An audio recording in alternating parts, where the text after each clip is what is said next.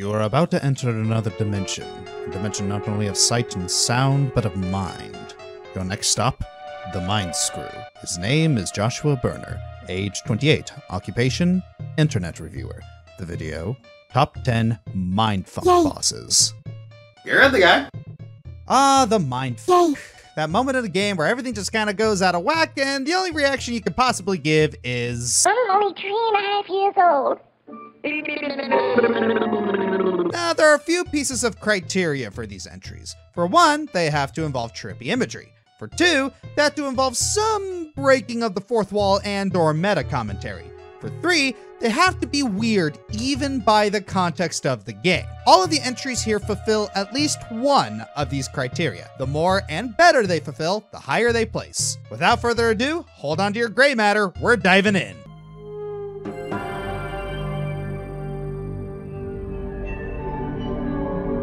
Wow, it's been a while since I talked about Dynasty Warriors. Let's fix that. When you think Dynasty Warriors, what do you think of? Campiness, killing thousands with a single guy, epic cinematics to rock music? Well, how about an illusionist taunting you by bringing up phantoms of past enemies and current friends? No? Well, you haven't played Dynasty Warriors 7? Well, I guess a lot of people haven't, but let's not talk about that. During the Wu storyline, Sun Ce decides to go for a walk to clear his head after lamenting on how he saw one of his compatriots die in front of him by falling off a castle roof after he thought Sun Ce was gonna kill him. While going for a walk, fog starts to appear around him, and a mysterious illusionist named Yuji appears, and things get a bit weird. Yuji teleports around the area, leading you into different traps consisting of phantoms of Sun Ce's old enemies, the retainer that died, and even his own father who died a few stages before.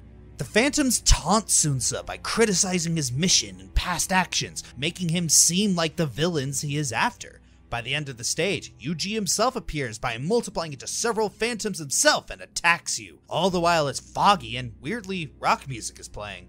Yeah, way to bring down the mood. While Futures Warrior games like Hyrule Warriors and Fire Emblem Warriors play on this trope, it was a departure from normal Dynasty Warriors tone and mood. It starts and ends with a very mysterious and dark tone, very unlike the series. While there are still guitar riffs in the middle section, which is definitely Warriors, but for a bit, it was out there. It's also weird that this guy is never explained. He shows up in an optional stage later in the game, but has no connection to the core Wu story any longer. Unfortunately, this battle does end tragically, as Yuji's goal was to distract Sun Ce long enough to have archers kill him. It is lower due to not being that trippy compared to other entries, but for just being so out there in terms of Dynasty Warriors standards, I think it still deserves a spot.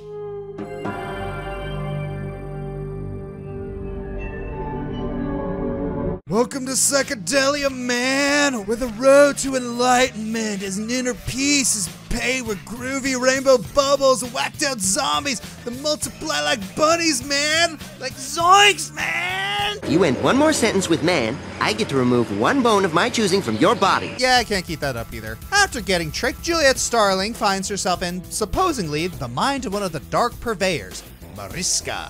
And yes, she's basically an undead hippie stereotype, from her clothes to her spaced out preachy dialogue to her having a frickin' sitar. And, of course, plenty of psychedelic imagery. Fighting Mariska really isn't that hard. Just avoid her attacks, shoot her until her health bar goes down, slice her up in 3 phases. But the environment is so dang distracting. The trippy color scheme and imagery are blinding. She'll start attacking you with tractors and chicken heads in phase 2, and after you chop her up at the end of each phase, she multiplies like a paramecium, and even purposely splits herself in half to bring out more zombie hippie duplicates. Who developed this game again? Okay. Honestly, the only reason Mariska's lower is mainly because the other entries are a lot more freaky.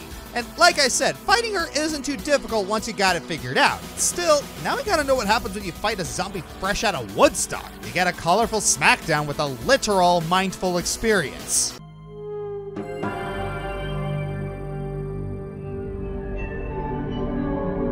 Ever heard of a game called No Straight Roads? It's a music-based hack and slash where you play as a rock band duo trying to take on an EDM music label that has a monopoly over the industry and the city. The game itself has some normal trippy imagery, but that comes to a head when you fight Eve. Eve, being an artist and sculptor, has a very Escher design to her fight. It begins as she launches hands and projectiles at you while she teleports by diving into a bunch of paintings. As you damage her, she will change the scenery and even the perception of the arena. After a little bit, she will separate your two playable characters, and as you switch between them, you would need to survive attacks that get trippier and trippier as the battle continues.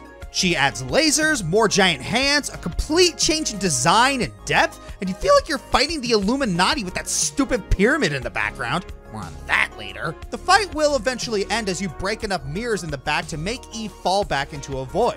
Here, the battle is less trippy, where you just need to chase her, but the entire white void is a little alarming. And the camera puzzle that you get right before the conclusion, where you control both characters at the same time, is super trippy, but still challenging and fun. Since the boss fight is more trippy than mind-screwy, it is lower, but considering all the trippy imagery and sounds that encompass the fight, it isn't surprising to see it here at all. Now, it is a recent game, so definitely not a game you should glance over if you're interested. Definitely not a game I can glance over since a certain scorpion won't shut up about it!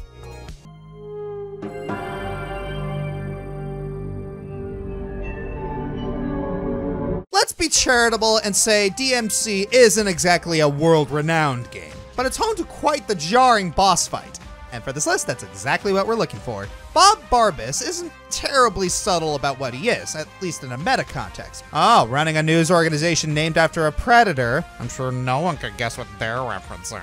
Still, other than that and Bob clearly being a spoof of a news anchor on the network they're spoofing, I like to think that the idea was that all news organizations are at some level corrupt. Or maybe I'm giving DMC too much credit. American news is a big pile of crap! Anyway, the boss fight starts properly when Dante grappling hooks his way into an illusion of the Raptor News Network logo. When the screen clears, Dante is standing on what is honestly a pretty boring black circular arena. Fortunately, the representation of Bob Barbas quickly appears to steal the show. He's basically a modern reinterpretation of the MCP from Tron. Little bits of his human face floating around, trying to cover up his demonic visage. I love it! Now, this alone doesn't quite get him on the list. Sure, his face is pretty trippy, and the random images are interesting, but the first phase of the fight after some banter between Dante and Bob is pretty vanilla. Hit the glowing red weak points to open up Bob's face for an attack, and repeat until the first health bar is gone. Then we get into the real meat and potatoes of the fight. A grappling hook prompt appears over Bob's eye and Dante swings into his face. He's then transported into an arena where he fights off hordes of demons while Bob commentates over it, pretending like Dante is slaughtering innocent civilians.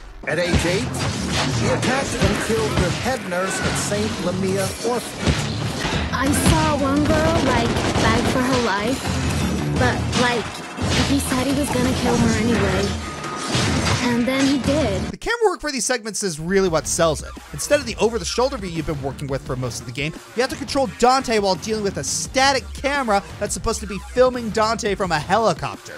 The whole thing gives a very They Live vibe, particularly the scene where the main character puts on the glasses and sees the world for what it truly is. That's why this fight gets on the list. If I had to make one suggestion, make the arena a little more lively. Shouts from the home audience booing Dante or cheering as the SWAT raid happened would have really brought the whole thing together. Final fun fact, Barbas is actually one of the 72 demons of the Ars Goetia and described as the great president of hell who speaks truthfully of secrets and hidden things. He's also supposed to be a lion, another predatory animal. Symbolism win?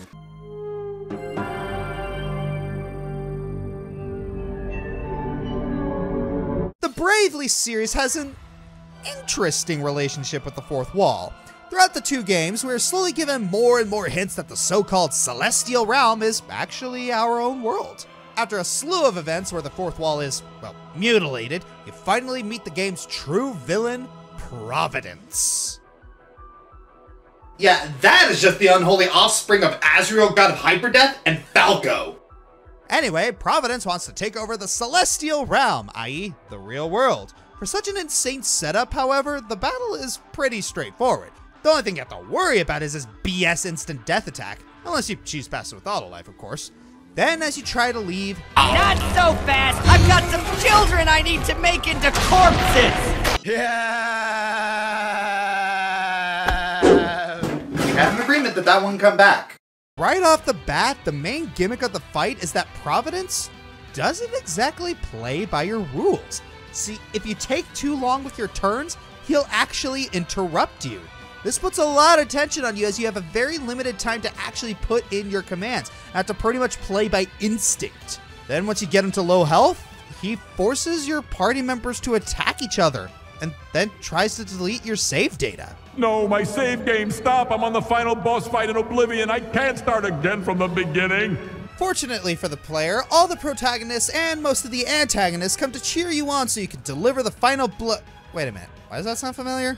I guess any of you are wondering though, this game actually came out before Undertale. Okay, jokes aside, Providence really pulled out all the stops. With a lot of build up to the fourth wall breaks incorporated into the story as well as all the ways it gets implemented into the combat, I'd say Bill Cipher's edgy cousin earned their place on the list.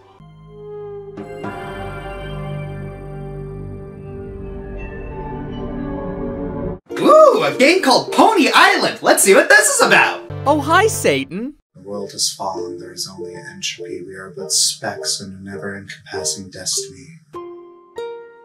Okay, for those who have not seen the horror that is Pony Island, it is a metaphysical PC game where you thought it was an old arcade run and gunner, but it was actually a point-and-click adventure game that was created by the devil the whole time.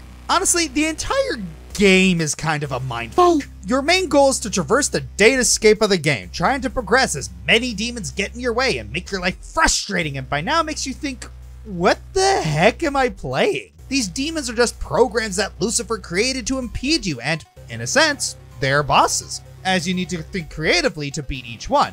That's where Asmodeus.exe comes in. Unlike the other demons you fought up to this point, Asmodeus.exe tends to have a more sophisticated AI to them. At least, he says he does. Unlike the other demons, he asks you questions and tries to mess with you as you answer them, like hacking your Steam friends list, asking trick questions, and pretending to crash the game. It gets frustrating enough that it feels like the constant fight you've been having with this trolley game is coming to a head. Honestly, it might seem weird when the entire game is trying to mess with you, but it is jarring in itself when you get to a program that messes with you with just questions.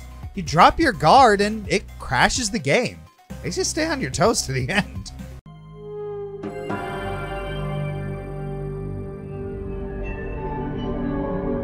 Hey guys, you want to hear me talk about Undertale? Well, we're not talking about that. We're talking about Earthbound. Yet! Earthbound is a pretty weird game in general. After all, you're beating up hippies as kids with psychic powers. Don't take that out of context. Anyways, considering it's Earthbound, you could probably guess the boss. Oh no, guys! When you have a boss whose attack you cannot comprehend what it is and what it looks like, well, the fetus joke has been a bit overplayed, but he's an eldritch abomination that extends to the deepest reaches of your mind. Fighting Gygus feels like you're fighting your SNES. Everything is so distorted. It feels like the console itself is possessed by an eldritch horror and you need to fight with everything you got to beat it. Well, the battle itself can be pretty disorienting with all the trippy and staticky imagery, but in the same vein of the most dramatic JRPG final battles, the entire world's prayers come together to save you. In the end, even after landing the final blow, the screen turns off and it makes you wonder, Did I win? but you did win, and hopefully your mind is all the safer. Honestly, the whole battle is an entire trip and is literally the poster boy of mindfuck bosses for years to come. The only reason it's number 4 is the next few games actually did it a bit better, but let's be fair, Gygus is still in a league of his own. Just try to block Porky from your mind, he is just as disturbing.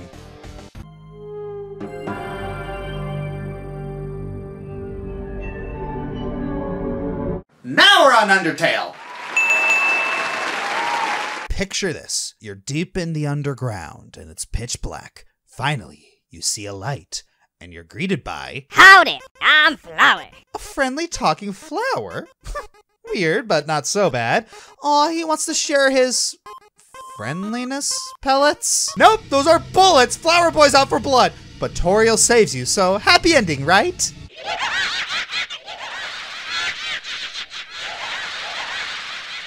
Why do I tempt fate?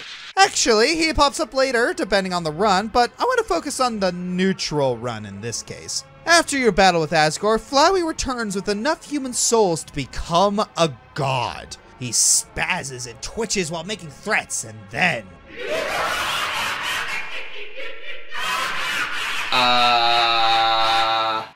What? Yeah, what they said. Well, that certainly is a boss. How do I even describe this one? It looks like what happens when you have too much fun on your art program. Oh, it's literally called Photoshop Flowey. Huh. Oh, and he's not just a pretty face. He puts you through the ringer by throwing stars, lasers, and practically the kitchen sink at you. Oh, and things go beyond meta for this fight, even by Undertale standards. Flowey messes with your save file, and if you think it's over after you die, yeah, no. He breaks you out of the game over screen and lays into you all over again. Well, it's nice to know I won't look at flowers the same way again.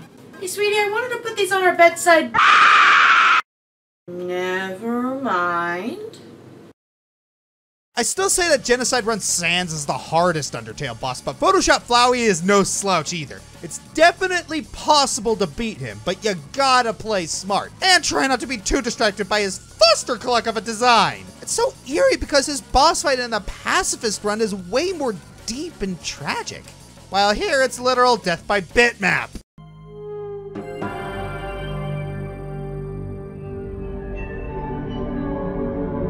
Oh boy, this was a tricky one because there are so many freaky boss fights in the Arkham series that completely warp and twist our literal view of reality. Mad Hatter and Ra's al Ghul in City, Copperhead in Origins, even Joker's ghost stalking you at night all involve us overcoming a bizarre, frightening hallucination before returning to a normal plane of existence.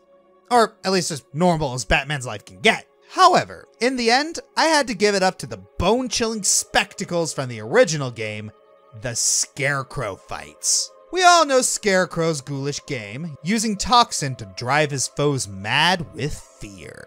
And lucky us in Asylum, we get to see its effects on the Bat not once, but 3 times.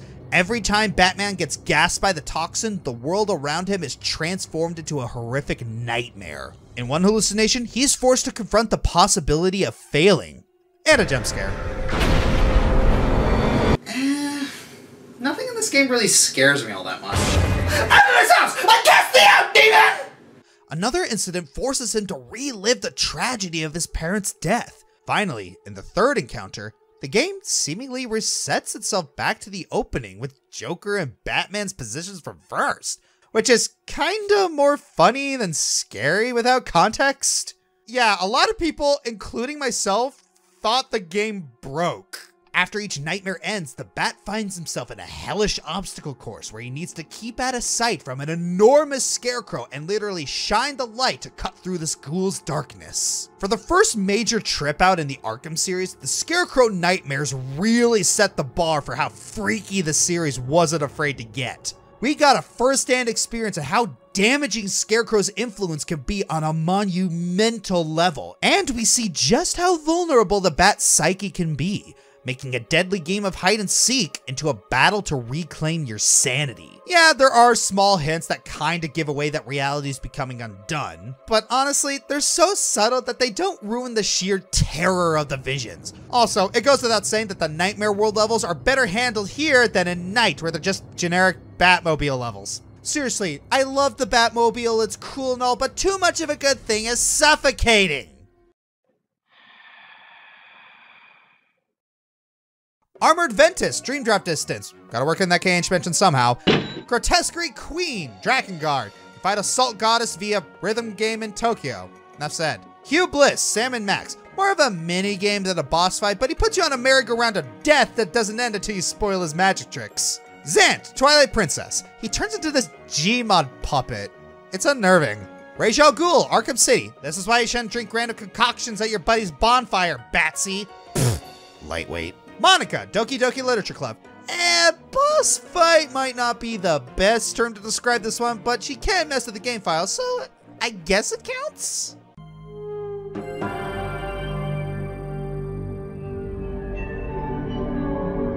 Metal Gear Solid. So many bosses could have made it here. The Sorrow, Screaming Mantis, most of Metal Gear Solid 2's final part. Well, that one really isn't a boss, but still one of the trippiest things in the series. Too bad this isn't Mindfuck Moments. Considering this is Metal Gear, there's already this expectancy that what you're about to play is going to have at least something stupid among the normally super serious story. Well, back in Metal Gear Solid 1, this was pretty new, and when Psycho Mantis showed up, the true mindfuck was real. Mantis didn't just break the fourth wall, he interacted with the player and trolled you. He made your controller rumble. He made you think he changed the channel. He mentioned a bunch of games by reading your memory card, including Castlevania or Suikoden if you're playing the PlayStation version, to Super Mario Sunshine and Melee if you played the GameCube remake. Speaking of the GameCube remake, he was even weirder by causing the room to tilt, invoke illusions like having paintings of the execs laughing at you and having one of the men getting their face burned off to make a grotesque skull. To beat him and fix your controller issues, because you will have them, you need to change your controller port just to be able to move and fight him. It's pretty messed up. While a lot of the bosses on this list were screwy in terms of mood, fourth wall breaking, or just making you think, what the f***? Mantis is the only one that forces you to think outside the box, and even makes you physically alter your console settings to beat him. Luckily, when he comes back in Metal Gear Solid 4, the PS3 is just too much to handle. Still don't know why he can only read memory cards specifically, though. I'm the Fiery Joker, and, you know, I'm craving bosses with, you know, challenge, you know? Like fair challenge, but, you know, special challenge, like little oomph, like super challenge. Cut!